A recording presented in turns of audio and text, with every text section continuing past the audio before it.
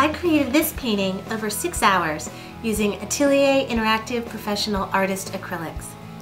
The initial yellow underpainting is cadmium yellow light mixed with binder medium, which helped to seal my gessoed canvas, and it acted as a base for all the subsequent colors. I used a photo from one of my favorite places, Oak Creek Canyon in Sedona, Arizona, as my reference. I blocked in my major lights and darks using paint mixed with fast medium fixer. After that, it's just Atelier Interactive mixed with some clear painting medium for flow to get my masses down, and my water sprayer when I want to blend my touch dry colors.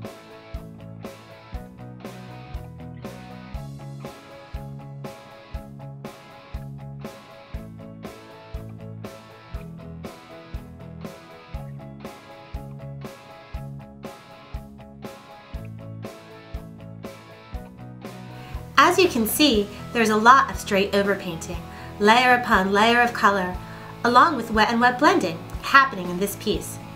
I used brushes as well as painting knives and rags to build up the texture and surface interest. Using a combination of opaque, semi-transparent, and transparent color, I worked all over, adjusting value and color temperature to create a scene that captured the beauty of Oak Creek as well as my emotional connection to this special place.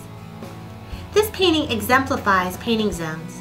An initial fast drying zone when I use standard fast drying acrylic methods, a controlled drying zone when I took advantage of being able to blend when I wanted, and a slow drying zone when I wanted prolonged wet and wet working time.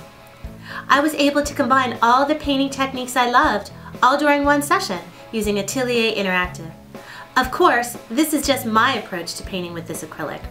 The beauty of Atelier Interactive is that it offers so many ways to manipulate it to make it your own, a true partner in the creative process.